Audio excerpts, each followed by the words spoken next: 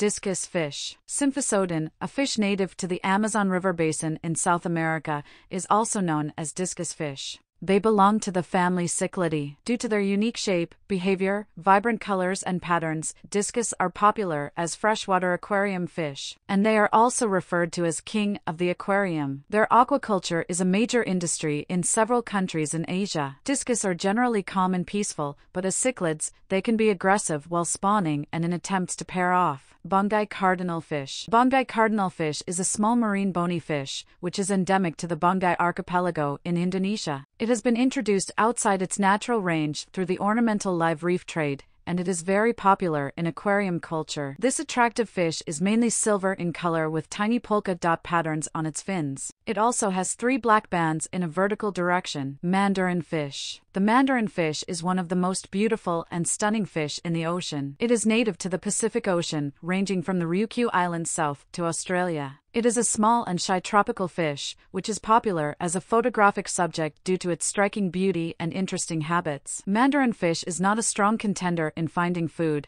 as it is a fussy, careful, and slow eater. Its food mainly consists of protozoans, small worms and small crustaceans such as mysids, amphipods and isopods. Freshwater angelfish. Freshwater angelfish are probably the most recognized fish in the aquarium hobby. They are native to tropical South America, including much of the Amazon River system. They are mostly found in the quiet, slow-moving waters in their natural habitat. In the wild, they are seen in dimly lit areas, under vegetation or trees that have fallen into the river. The fish belong to the cichlid family, and they come in a variety of beautiful colors and patterns, ranging from colored stripes to solid silver or black and silver marble. They can live up to 10 years or even longer. Ram cichlid. The ram cichlid is a small, colorful, and very popular aquarium fish, which is endemic to the Orinoco River basin in the savanna of Colombia and Venezuela. The fish has an oval-shaped body with pointed fins and a tail. Mature males can develop more pointed dorsal fins than females. In aquariums, males can grow about 2 inches, 5 centimeters, larger in length than females, whereas in nature, they can attain a length of about 2-4 inches. Sea goldie. Found in the western Indian Ocean, including the Red Sea, and in the Pacific Ocean as far east as Japan and Southeast Australia.